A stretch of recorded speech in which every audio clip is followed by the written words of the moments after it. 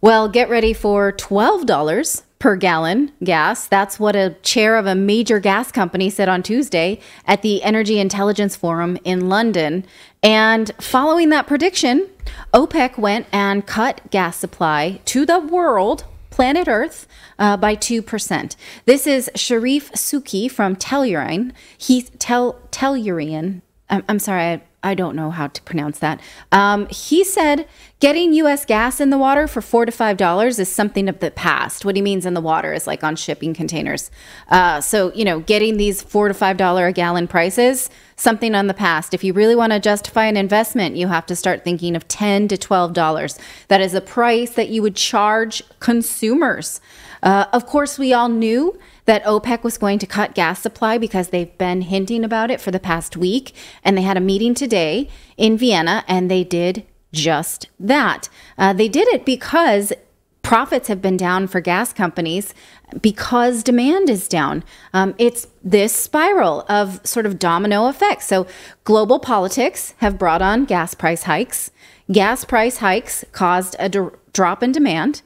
And now gas producers are upset that that drop in demand has cut into their profits. So they're manipulating supply to ensure their profits. Now, when you think of this instance of like all the players involved, there's politicians, there's consumers, there's oil producers. The politicians absolutely are playing their part, right? Because of their politics, it's causing a drop in demand and a drop in availability, right? The oil producers, they have a role in it. They can do something. They can manipulate price and supply.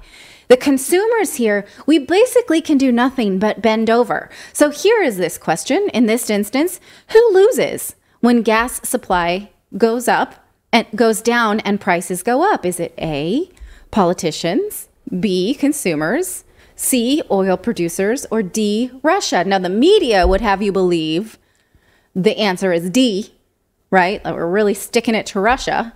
The real answer, folks, is B. You.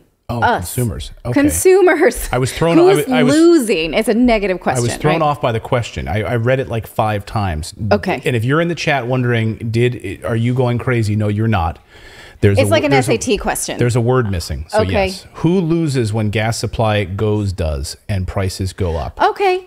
Yeah. So when prices does. Sorry, that was a typo. Okay. But I was like, am I losing my mind? You know what? Tonight I have my glasses on. So when I did my screens later, sorry about that. Thank you for pointing that out. That's like when you mistype a tweet and you're like, boy, I feel really stupid. Yeah. Okay. The answer is B. It is consumers. So when okay, I'll just read it. So pretend like it's fixed. Okay. Who loses? Who loses when gas supply goes down and prices go up? Consumers lose. Consumers. Okay. It's you. Okay. Not surprising. My father, he has a landscaping company with about 100 employees, and they drive trucks around all of the time, all day, to routes, and I just don't know what he's going to do. He has to keep making more and more cuts because of gas prices. And he's in California. He's in California. So let's talk about specifically what OPEC did and then what the media is screaming about. Now, OPEC says they are going to cut 2 million barrels per day from global supply. Hold on a second. Let's just put that in perspective. The prediction was 300,000 barrels per day. Now, when we covered this a few weeks ago, would be cut. When we covered this a few weeks ago here in Zero Hedge's reporting on this, 300,000 was going to be a real kick in the nuts. Okay, 2 million now is the number instead of 300,000. Yes, they are calling this a voluntary adjustment.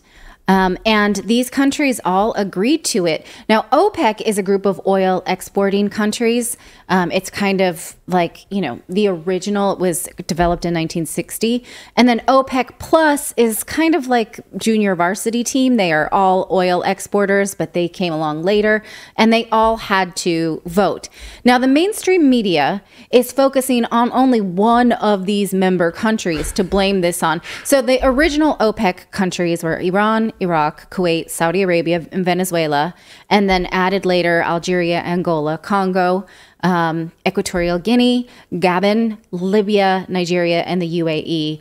And then later in OPEC Plus was added an extra 10, Azerbaijan, Bahrain, Brunei, Kazakhstan, Malaysia, Mexico, Oman, Russia, South Sudan, and Sudan. So again, of all of these countries that had to agree to this, right, the mainstream media will tell you it's Russia. This is just like one export of the news that was served to me today about how it's really Russia. It's OPEC aligning with Russia. It's Russia's fault, even though they are only one amongst many oil exporters. Well, the plus, so it's OPEC plus, and every news article that I read was OPEC plus. The plus stands for Russia. That's what they were saying. Like, that's the Western media spin on this. The plus stands for Russia. Okay, so let's just parse out the numbers a little bit, okay? Because on the OPEC website, it gives you this chart of what these, what do we call them? Voluntary, what did I just say? Voluntary adjustments are, right?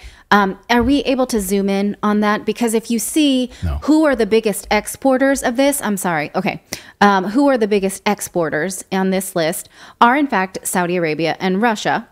And so they are giving voluntary adjustments, meaning reducing their amount by 526 each one. So it does look like the main drivers of this are Saudi Arabia and Russia. But I decided to take this chart and then just put it in a spreadsheet of my own to parse out the percentages. So I did that, and you notice that they all are ranging from about 4 to 5%. Every country's voluntary adjustment is about the same percentage of what they are producing right now and what they were expected, their projection.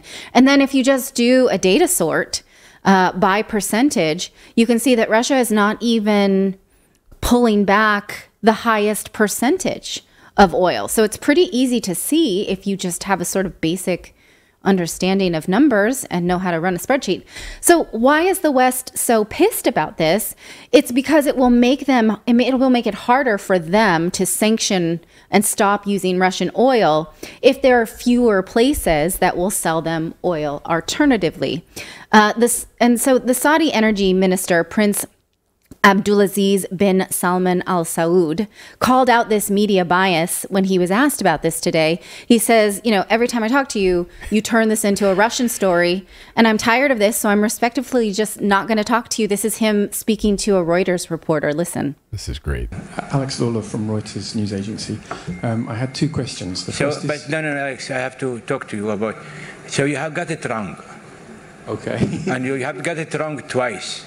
Before I ask a question, and you will get it the third time if you did, as Reuters did not do a proper job.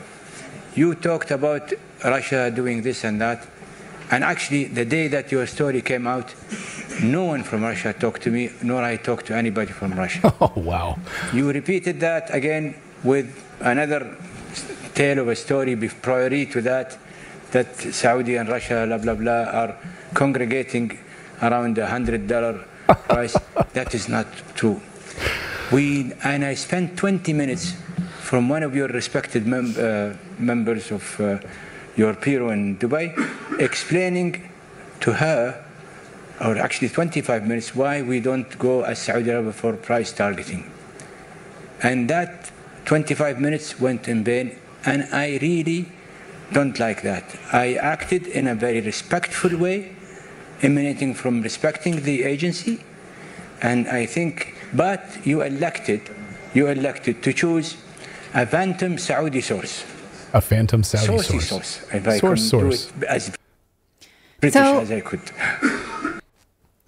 But and that, my friends, is Reuters for you. Yeah. No, keep playing the rest of that. I'm sorry, I was just jumping in because he was like, yeah, you just cited a phantom source, even though you spoke to me and I told you we didn't even talk to Russia. We don't price target. There's no connection with Russia on these price targets. You just went around my back and you made up a story. And he's calling them out right in front of this room. And you've screwed up twice now. I'm not going to answer your questions in front of these people. Anyway, keep playing it. But if you have questions, direct it to others, but not me. I'm not talking to Reuters until you respect the source, which is the energy minister on behalf of the Saudi government. Okay, thank you. I won't ask. So you ask questions to any of my colleagues. Okay, so he's saying, look, I'm the guy. If you are actually going to quote me, then don't say that I collude with Russia. Don't say that I'm talking to Russia. That's not happening. And I already told you this. So burn, right? No thanks to the Reuters reporter for this, outlet pushing this narrative of Russia over and over again. Now, CNN reports that President Biden was all but begging OPEC not to do this, not to decrease supply. They describe the administration as having a spasm and panicking. Look at this article. It says, it's important that everyone is aware of just how high the stakes are, said this U.S. official. The White House is having a spasm and panicking, said another official, describing the latest administration effort as taking the gloves off. According to a White House official, the talking points were being drafted and exchanged by staffers and have not been approved by White House leaders or used with foreign partners. So what they're going to say in response to this, they're still drafting it furiously. I'm sure it will have something to do with like sham and Putin's price hike. And, all of that. In a statement to CNN, National Security Council spokesperson Adrian Watson said, "We've been clear that energy supply should meet demand to support economic growth and lower prices for consumers around the world, and we will continue to talk to our partners about that." What exactly they can do at this point is unclear. They said, we're going to see about it. Again, it would be interesting if this led to more sanctions, because that is their strong arm talking point. Like the sanctions got us here, and so we're going to have to sanction, right? Recall that President Biden went to Saudi Arabia to convince them to increase production this summer, even though he said he would never do that. He would never actually meet with Saudi Arabia, or they'd be a pariah. He was going to treat them like a pariah. Well, now he's getting the opposite of what he went there and asked for. And the White House is having to scramble to pretend that this did not happen. This was not his fault. And in fact, President Biden was really not that interested in oil when he went to Saudi Arabia. Listen to how the White House wants to have it both ways. Peter Doocy pushed them on this. You've said the president was responsible for gas prices coming down. Is the president responsible for gas prices going up? So it's a lot more nuance than that, right? Oh, we like nuance now. Okay. There have been global challenges that we have dealt with. When I say all, meaning other countries as well, have dealt with since the pandemic. There's been pandemic and there's been Putin's war. And Putin's war has increase gas prices at the pump. We have seen that over the past several months. And what the president was able to do, he took some historic steps when you think about the Strategic Petroleum Reserve and making sure that we were able to do everything that we can to bring that cost down for American families, give them a little bit more of a breathing room. And we saw that. We saw that every day this summer, saving American families over $1 per gallon. And so that is what the president's going to continue to stay focused on, our American consumers. How do we continue to keep prices down? That's why we did the Inflation Reduction Act. That's why we talk about the CHIPS Act. All of these things are going to help Americans here in this country. The Inflation Reduction Act added taxation on foreign gas. So and the strategic reserves, they're the ones they were selling to China. Yeah. So, and the CHIPS Act, I mean, So what do chips have to do with gas? Nvidia can get lower cost chips, and Nancy Pelosi can make money with her investments. What the hell does chips have to do with the price of gasoline? I don't know. And when Peter Doocy then asks about this trip to the Middle East, well, that was a bust, right? And she goes out, she straight up admits it and says, yeah, that was too bad. No, I'm just kidding. She does the exact opposite. Go ahead.